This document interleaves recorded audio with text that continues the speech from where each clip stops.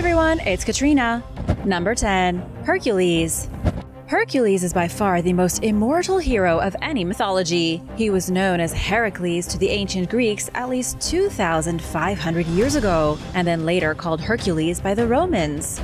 Although his story has changed slightly throughout the centuries, it has remained relatively true to its Greek form. But according to some experts, the story of Hercules may have its roots much deeper, all the way back to the Stone Age, and to a real human being. In Greek mythology, Hercules is the son of Zeus and a mortal woman. He is gifted with incredible strength, but Hera, Zeus's wife, is jealous of Hercules.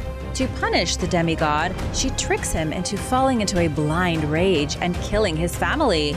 To atone for his sins, Hercules must complete his 12 labors, ranging from cleaning stables to fighting the legendary Hydra. Only after Hercules completes his labors may he find some peace and be accepted by the gods of Olympus. His story has been told more times than can be counted, but it likely started as a much simpler tale prior to Greek civilization. Like many ancient stories that have survived today, Hercules was likely a real man whose deeds transformed him into a legend. It's possible he lived in the Stone Age, did something his peers found remarkable, and stories about him were told continuously for thousands of years to come. Unfortunately, there is no physical evidence of a Hercules. All we have is circumstantial evidence and logic. For example, the beasts he battled in his legendary 12 labors were also likely inspired by common animals. The Nemean lion was an exaggerated lion, the Hydra was an extreme representation of a venomous snake, and the Stymphalian birds were frighteningly dangerous birds. The real Hercules may have been a great warrior who slayed many beasts during his life, perhaps some Stone Age man who strangled a lion with his bare hands. Number 9. Meropis. Even the ancient Greeks thought Plato's vision of Atlantis was absurd. The Greek writer Theopompus, who lived between 380 and 315 BC, disliked Atlantis so much that he wrote his own work as satire against it. His story, Philippica, was a direct challenge to Plato's tale of Atlantis. In Theopompus's story, he describes a city called Meropis. This city is revealed to King Midas of the Minoans by a centaur. The city of Meropis, just like Atlantis, was huge and highly advanced, boasting technological marvels and an army bigger than any the world had ever seen. They sent an army of 10 million soldiers to attack and conquer Hyperborea, a mythical region in the northern part of the world. The Greeks believed the Hyperboreans lived in a beyond realm, a frigid land of ice and snow at the top of the world. Most historians say they were likely talking about Scandinavia, but the idea was so absurd that they thought it was a myth. At the end of the story, the Meropes, citizens of Meropis, changed their minds about looting the Hyperboreans, and everyone lived happily ever after. And while many historians believe Meropis was just a joke city told in mockery of Atlantis, others believe it was real. Emil Forer, Swiss expert on ancient cultures, said the Greek island of Kos was Meropis. The city's army traveled to the northern lands of Hyperborea, but found nothing but a wasteland of snow. Number 8. European dragons. Dragons may really have existed in ancient Europe. The Roman poet Virgil was one of the first to describe a dragon around the end of the 2nd century AD. He described a fight between a shepherd and a constricting snake that he called Draco. Later on, in the Middle Ages, dragons began to be depicted as fire-breathing lizard monsters that had leathery bat wings, muscular tails, and pointy spikes along their spine. Dragon's blood supposedly boasted unique powers and was especially useful in longevity potions. In Christian culture, dragons often represented the devil himself, or some other agent of great evil. Dragons in European stories had a knack for hiding in abandoned castles filled with gold and treasure, living underground, and occasionally giving sage advice. What's really interesting about European dragons is that they change from region to region. Italian dragons were almost always evil and connected to religion. Iberian dragons in Spain were seen as flying serpents like giant locusts. Polish dragons were more similar to basilisks, huge bloated serpents living in the cellars of Warsaw or hiding in the sewers. The great red Welsh dragon came from an Arthurian legend and was such a magnificent beast it became the symbol for Welsh leaders. The red dragon is still on the Welsh flag today, and in Nordic countries, dragons were typically sea serpents instead of flying lizards who breathe fire. But which one was real? Historians believe dragons were created when early humans came across fossils of dinosaurs. They didn't know what to make of them, but could tell they were the bones of long-dead beasts. Seeing these fossils spawned tales of great and terrifying creatures, which evolved into stories of dragons. And now for number 7. But first, it's shoutout time! Big thank you to Waffles and Green Screen Guru for supporting this channel. Are you a part of the Origins Explained family? Subscribe to see more amazing videos like these. Number 7. Asgard. Asgard is the realm of the Old Norse gods in Norse mythology. It's where the Aesir live, gods like Odin, Thor, Loki, Freya. You get it. Most modern depictions of Asgard show it as a shining celestial city located in its own private piece of heaven. In the myths, the only way to reach Asgard is to travel across the magical Bifrost, a rainbow bridge that connects the different realms. However, there are some who believe Asgard was based on a real place, right here on Earth. Snorri Sturluson wrote the Gylfaginning at the beginning of the 13th century. This mythical text deals with the creation and destruction of the world, the birth of the Aesir gods, and the truth about the mysterious city of Asgard. According to Snorri's 700-year-old text, Asgard was a real city located in modern-day Turkey, called Troy. If Snorri is to be believed, the mythical Norse gods were nothing but a royal family from Turkey. He claimed that at the center of the world was a grand city filled with palaces and halls, more grand than any other city. The king of the city had a daughter named Priam, and she gave birth to a son named Tror, who later became Thor. After several generations, they had a son who would be called Odin, and his wife was Frigidia, or Frigg. Odin would eventually depart the city of Troy and make his home in Sweden, where his legend would live on in the Number 6. Guinevere. Guinevere is the wife of King Arthur in the old Arthurian legends. She is one of the most famous mythical characters in Britain and the mightiest queen of England. She was often written as the loving wife of King Arthur, and at other times her character was made to be treacherous and conniving. Guinevere always changed depending on who the author of the story was, but she always remained the wife of King Arthur. Now, some historians are claiming Guinevere may have been a real queen in the Middle Ages, even if King Arthur was only a myth.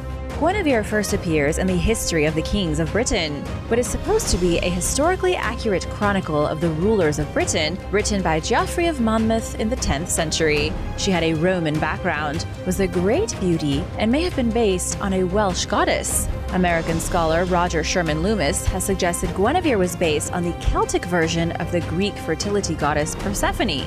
However, scholar Caitlin Matthews believes Guinevere was the British version of the Irish goddess Eru. Even more speculation is that Arthur's wife was inspired by Eleanor of Aquitaine, or her daughter Marie de Champagne.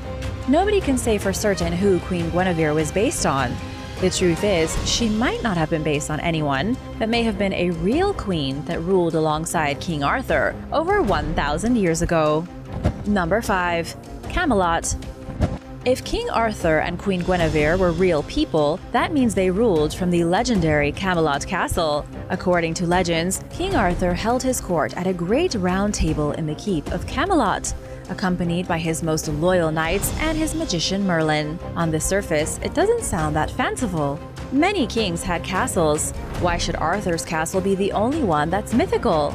Historians believe Camelot may have been a real place in South Wales. One of the likeliest locations is Tintagel Castle. This was once a powerful and majestic castle that would have been perfectly suited to one of Britain's greatest rulers. In the 1980s, real physical evidence was found linking the castle to King Arthur. Experts discovered a Latin inscription with the name King Cole. This is shocking because according to the ancient historian Geoffrey of Monmouth, King Cole was one of King Arthur's ancestors. If King Cole was real, as the inscription suggests, that means that King Arthur could have been real too. More recent excavations revealed scraps of pottery and other artifacts from the 5th century AD, showing that Tintagel Castle was inhabited during the Roman period of Britain. It's highly likely that Arthur's lineage, the kings who ruled before him, moved into the castle after the Romans left and transformed it into Camelot. Number 4. Beowulf. Beowulf is almost as famous as King Arthur, and likely was just as real. Beowulf first appeared in a poem about an Anglo-Saxon king, written in Old English sometime around the 8th century. The only surviving original manuscript was written by an anonymous author and discovered in the 15th century. The author is usually referred to as the Beowulf poet. Beowulf is a warrior king in Scandinavia who fights a monster named Grendel, the monster's mother, and later a dragon. The reason so many people believe Beowulf was a real historical figure is that the story is filled with other real historical figures. The epic poem takes place in 6th century Scandinavia and mentions real people like King Hygelac, Eadgils, and Hrolf Kraki. We know these people were real because there are examples of them in other historic documents from Scandinavia. The poem also mentions real events, like the Battle of Finnsburg and the raid on Frisia. The general consensus is that Beowulf was a real person who had some influence on all of these events. Number 3. Jotunheim. In Norse mythology, Jotunheim is one of the 9 realms. We already talked about Asgard, the realm of the Aesir gods like Thor and Odin, but that was only one of the realms in Norse mythology. There was also Midgard, where the humans lived. There was Alfheim, where the elves dwelled. Helheim was the realm of the dead, and Jotunheim was the world of the giants. If Asgard was a real city of shining gold and splendid palaces, it stands to argue the rest of the realms were based on real places as well. And as a matter of fact, there really is a place in Norway called Jotunheimen, the land of the giants.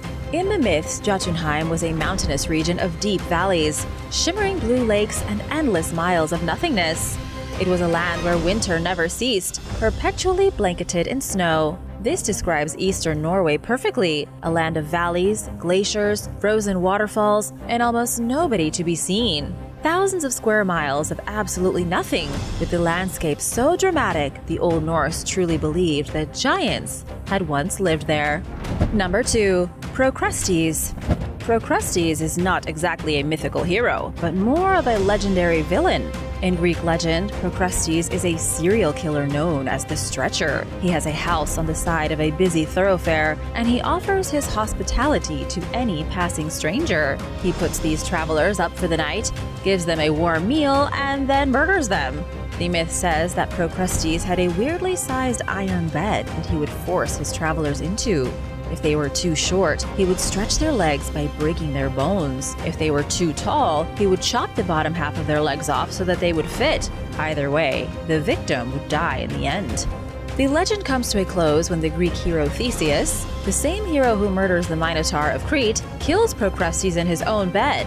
Theseus cleaves the serial killer's legs off, and while this is indeed just a tale, many think Procrustes may have been the first official serial killer in history. As with most stories of heroes and villains, this one may have originated with a real roadside killer. Number 1. Troy. If you were to ask a stranger what they knew about the city of Troy and the Trojan War, you would get mixed answers. Many people believe the city was a real historical place. Others think it was nothing but a made-up location created by the Greek poet Homer. But here's the truth about the city of Troy. It was 3,000 years ago that Homer told the story of Troy and the Trojan War. The story played out in his epic poem, The Iliad. It's a story not only about war, but about love, betrayal, and humanity. If Homer is to be believed, Troy was one of the most important cities in the world at the time he wrote the poem thousands of years ago. Researchers are fairly certain that Troy was situated in the northwest corner of Turkey, a place that was the center of the ancient world. This was on the border of the Mediterranean, the Balkans, and Asia and Arabia. All roads may have led to Rome, but first, they all met in Turkey. Archaeologists have discovered evidence of an extremely ancient city in the northwest corner of Turkey. This city was initially settled around 3000 BC in the early Bronze Age. It began as a small settlement, flourished, and grew. By around 2300 BC, it was a powerful city with tall walls encircling a mighty citadel. It continued to grow and prosper for another 1,000 years. The original walled city was surrounded by a massive, sprawling urban settlement. The wealth just continued to grow and grow until something happened in 1180 BC. Suddenly, there was destruction. With the end of the Bronze Age, about 400 years before Homer wrote his poem, Troy, the nameless city in northwestern Turkey, was destroyed. And this was likely the result of the real-life Trojan War. Thanks for watching! What's your favorite myth? Let me know in the comments below, and be sure to hit that subscribe button if you haven't already. Come back soon! Bye!